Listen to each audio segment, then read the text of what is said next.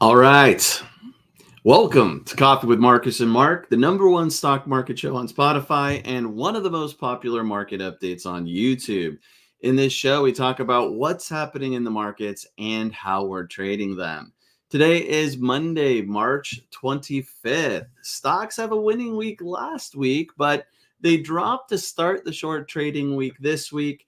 Intel falls after problems in China. What's in store for us this week? Plus, we'll review two new WTF win the fear trades and our open wheel positions. As you can see, there's a lot to talk about, so let's go ahead and get started. If this is your first time here, my name is Mark Hodge. I'm head coach at Rockwell Trading, and today I will be running the show by myself. So Marcus will be back here on Wednesday. Let's go ahead and get started and call it Coffee with Mark today. So let me go ahead and share my screen here and let's take a look at the S&P 500. The S&P 500 pulling back a little bit today, down a tiny bit on Friday, but a really nice end of the week last week. So, or a full week altogether, because the S&P finished higher on a weekly chart at record highs. Look at this, up 2.3% for the week. If we look at the Dow also having an outstanding week last week, up 2%, and the NASDAQ having a great week, up almost 3% for the week. And if we go back to a daily chart, we see that even though we pulled back just a little bit, still sitting up there near highs. S&P 500 above the 5,200 mark.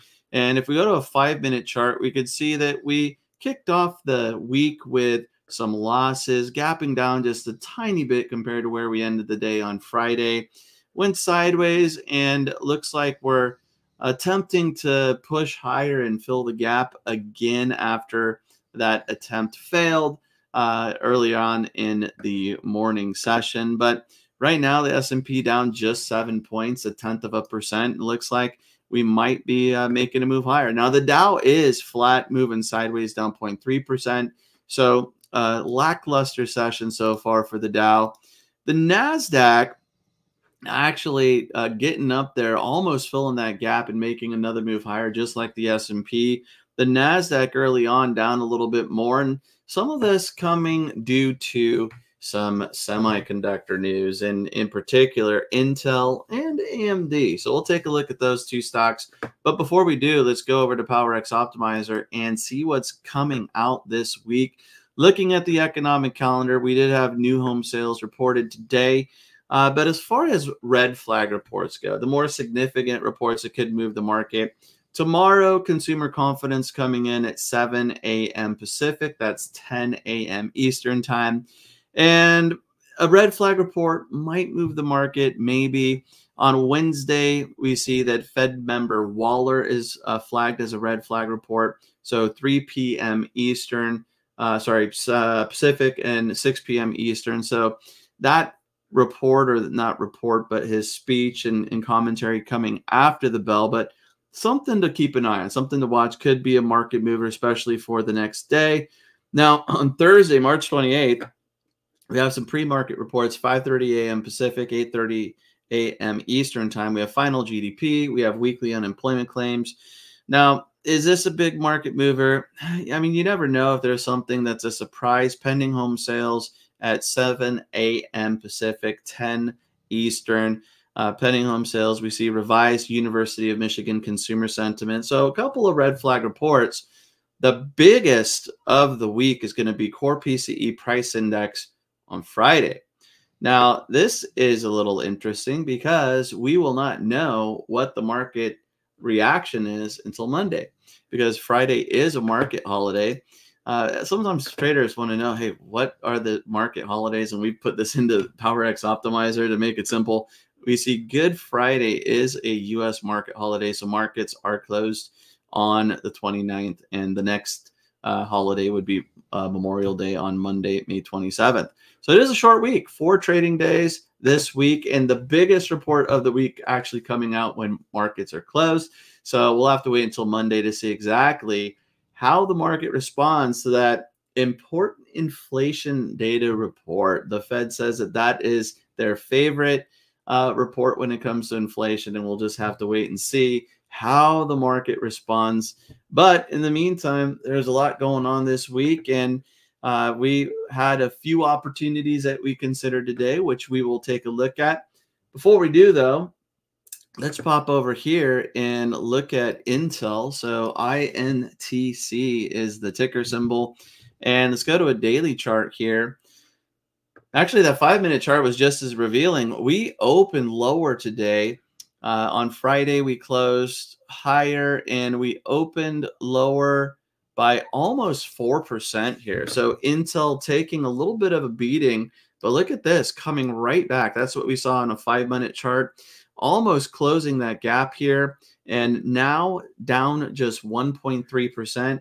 Why is Intel down? Well, there was a report that new China guidelines will block Intel chips in government servers and computers.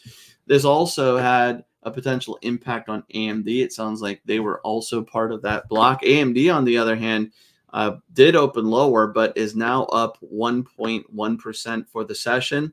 So it looks like investors are really shaking off this news. Maybe not a big deal, but it did lead the market to or these stocks to be opening lower. And nice to see that they've clawed back those losses and are now moving higher, with AMD positive and Intel still down, but well off of session lows. Now let's go back to PowerX Optimizer and let's look at the heat map here. And if we look at the S&P 500, let's try this one more time. Let me refresh.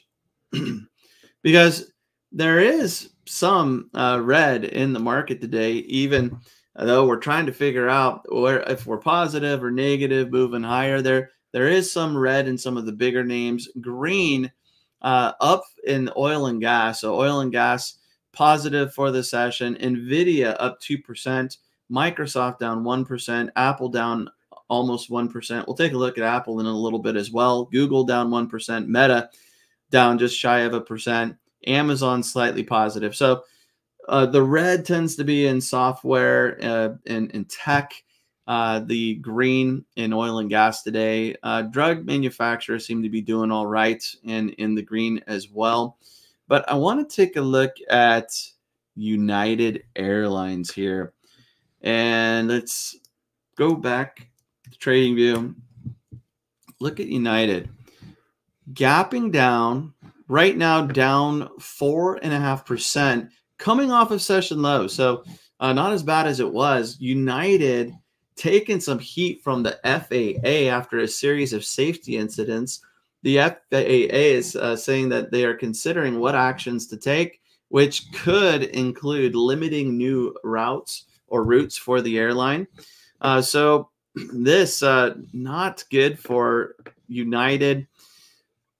Relatively speaking, when we look at the overall chart here, not that big of a deal, but definitely taking a hit after making highs for the year, new highs for the year on Friday, a closing high of the year on Thursday, pulling back now almost 4.5% here on the news. Now, Boeing, on the other hand, definitely taking a hit recently. Was up nicely at the open after announcing that their CEO, is it David Calhoun? Let me see my notes here. Yeah, Dave Calhoun. He is going to step down at the end of the year, and investors liking this. So after a series of incidents with Boeing and making lows for the year last week, rallying back midweek last week, today opening higher, still positive for the session, up just under 1%.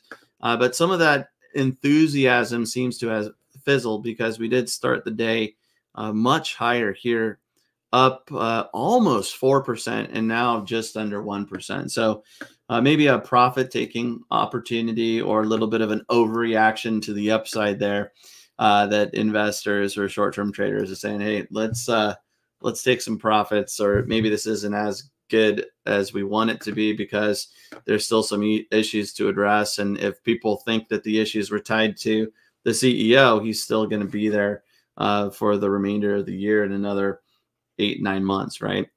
So we'll see here. Now, talking about scrutiny and issues with a stock, Apple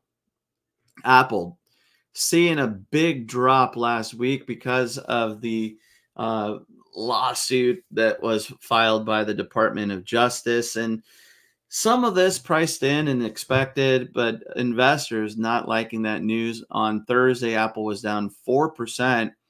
Marcus took a wheel trade and he sold the 170 put that expired on Friday, and this did expire worthless.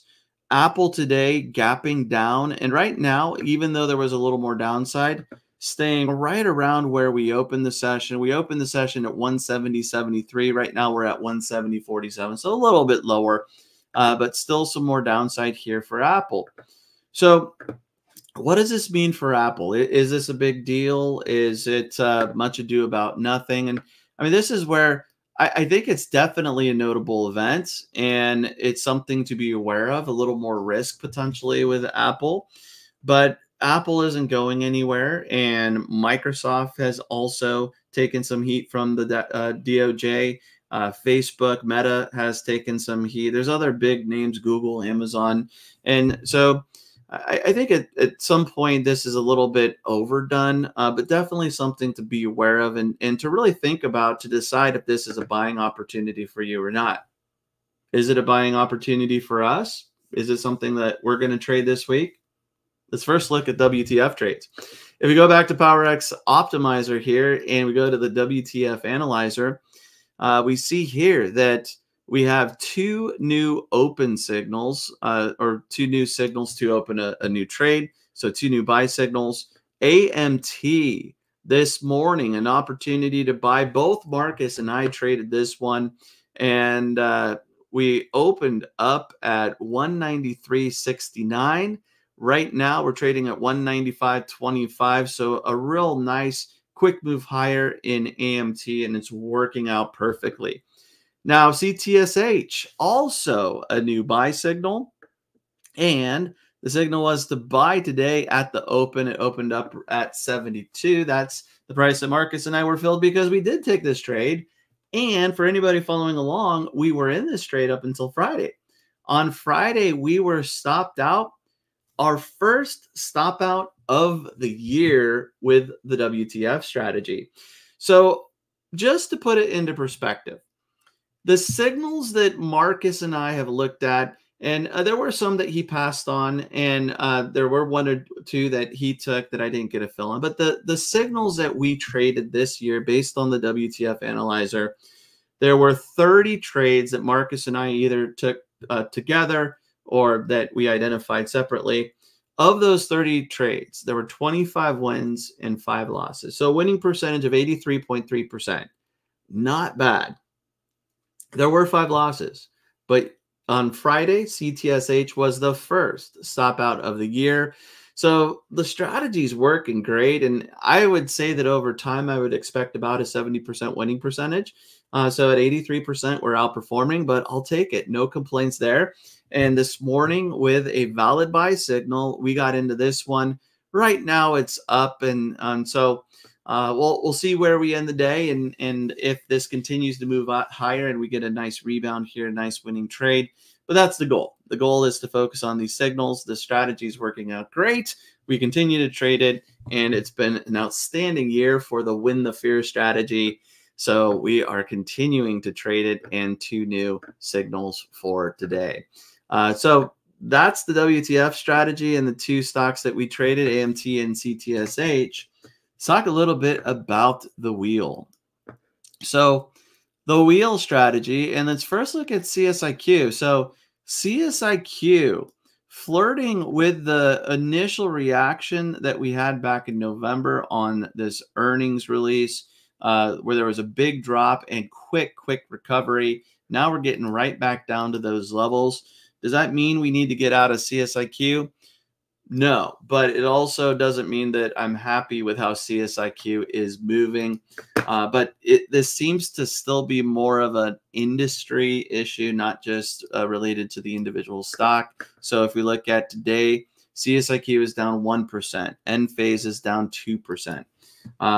If we look at some others, SEDG, we see that, okay, SEDG negative for the day, but 0.2%, not as bad.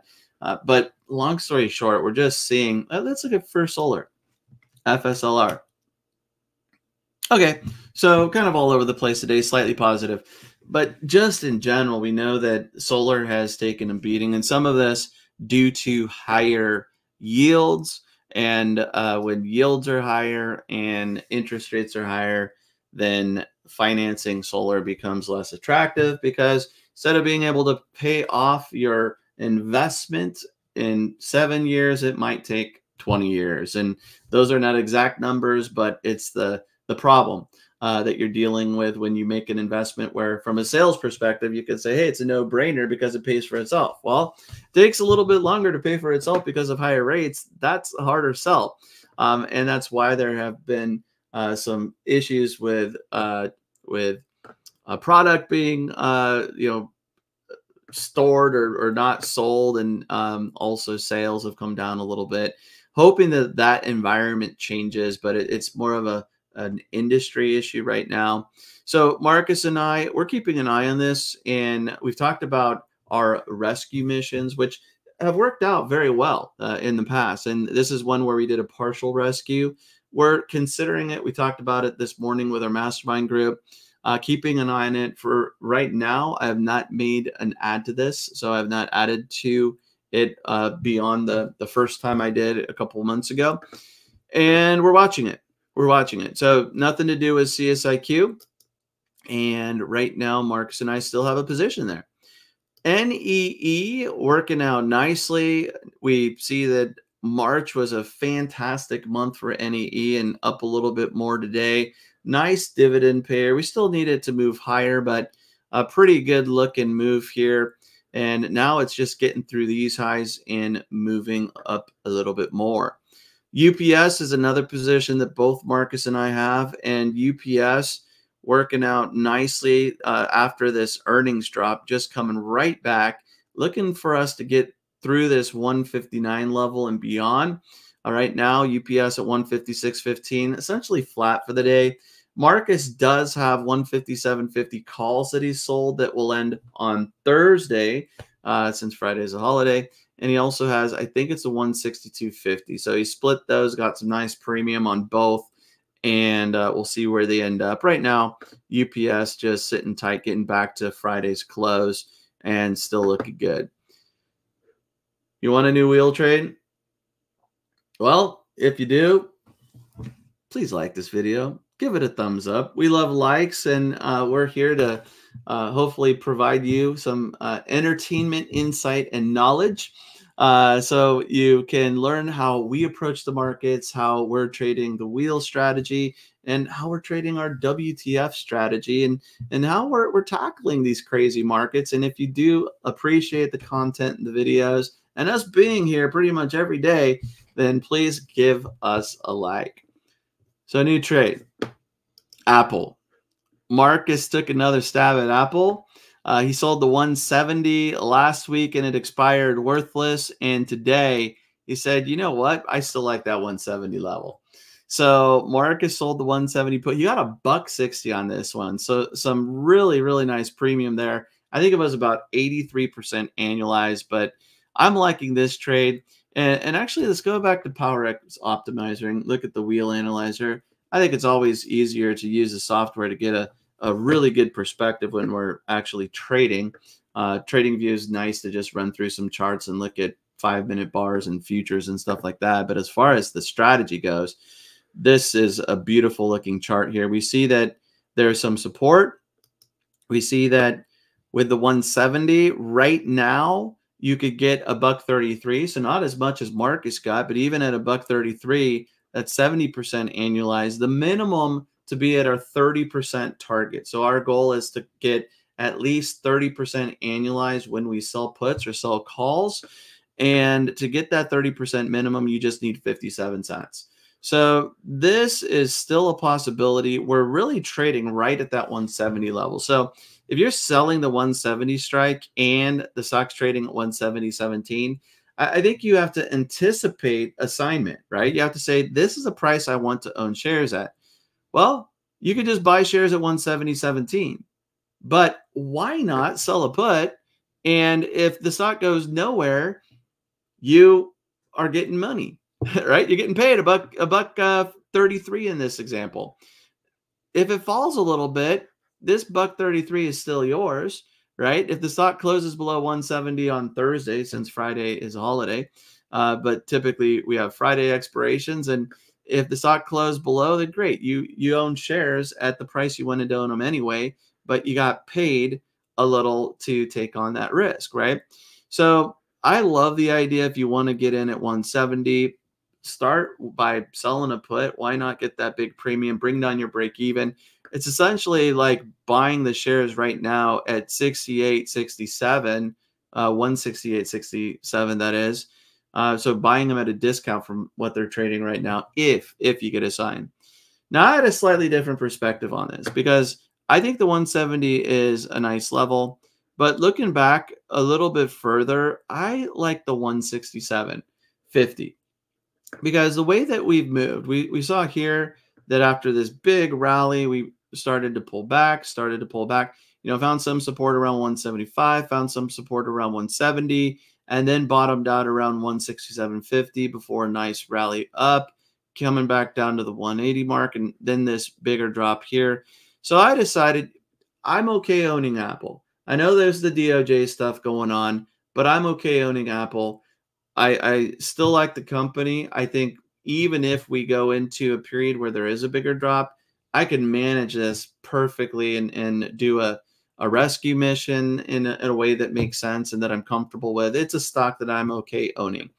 And so I decided that I would go with the 167.50.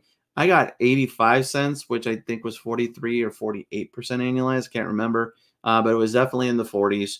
And I'm getting paid 83 cents or 85 cents, that is, to potentially own Apple at 167.50. We're not even there yet, right? So for me, I like the idea of owning it 250 cheaper. Doesn't mean that I'll get the opportunity to do so, because if we stay above 167.50, I just keep that 85 cents a share in premium, and I get paid to potentially own shares. But this is where we both think Apple's a solid company. We're both okay taking the risk. Marcus chose the 170. I decided to go with the 167.50. So that sums it up for our open wheel trades. And again, if you like the content here, if you like what we do on YouTube with these videos, then please give the video a thumbs up. If you're new to the channel, please subscribe. And if you know someone that can benefit from these fantastic videos, if I dare say so myself, then please share this video with someone who can benefit from it. I'm going to be back here tomorrow. And until then, happy trading, everybody.